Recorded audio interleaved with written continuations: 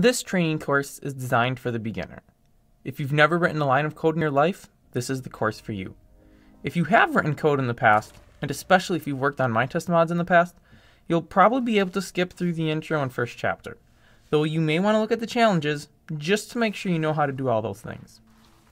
The course is meant to be watched in order. I expect you to learn things as you go along. I won't keep covering the same stuff in every lesson, and I'll cut out a lot of material that's already been covered to focus on the new information that I'm trying to teach. If at any time you feel lost, you can go back to the previous lessons for a refresher. Nobody will mind. My hope is that after going through this course, you'll have all the knowledge you need to create your very own mods for Minetest.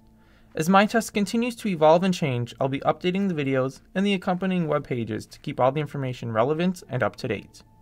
Each lesson is presented in video formats and is text and images on the website. Use whichever suits you best. After reading or watching the lesson, try and complete the challenge. Lessons with challenges will have a challenge handout, in print and digital form. Both contain the exact same information, just formatted differently. Use the handouts if you need a reminder as to what the challenge was and want some hints and code tidbits. Or if you're an educator, these are great to give to your students as homework. If the lessons require any additional resources, I'll make those available in a zip file that you'll find on the lessons page on my website.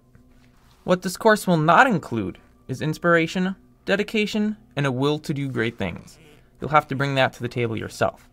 You'll also have to download and install Minetest and a suitable code editor.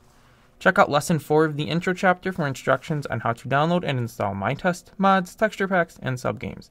And check out code editors in the appendix.